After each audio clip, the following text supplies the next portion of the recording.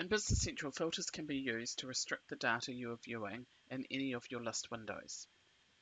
Once you've got certain restricted lists, you can then save these views for easy reference at a later stage. Let's have a look at how this works. I'm going to use my general ledger entries as the basis for this video. So let's look for the general ledger entries. And you can see down the side here, I've got a number of views.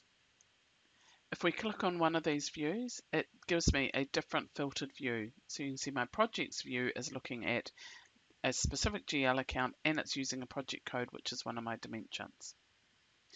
What I'm going to do for this example is I'm going to have a look for any P&L accounts that do not have a department dimension assigned to them.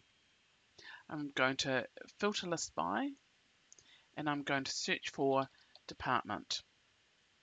And here's my department code. And I want to see any that are equal to blank.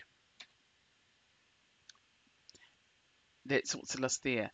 Now, I'm also only interested in GL accounts that are P&L accounts. I'm not interested in balance sheet accounts because I don't track the department dimension against that. So I'm going to add another filter for my GL account. And in this case, I'm going to put a range of 4,000 with 2 dots to 9999. And that covers my income statement portion of my chart of accounts. From here, if I wanted to make some adjustments to the dimensions, I could use the dimension correction tool. And if you want to see how that is used, then check out the video that's linked at the end of this one.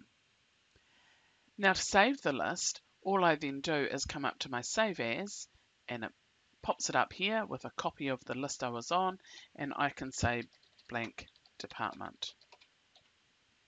And that's now available for me to use at a later stage. Now you saw me add the filters by selecting from the drop-down list. You can also use your column headers. So I could also add to these filters by finding a line that had something I wanted, so maybe this line here, and in my top drop-down, I've got the option to filter to that specific value, and that will add it to my filter pane on the left. Using filters and saving views applies to all list screens within Business Central. If you like what you see, please like and subscribe and look out for future videos.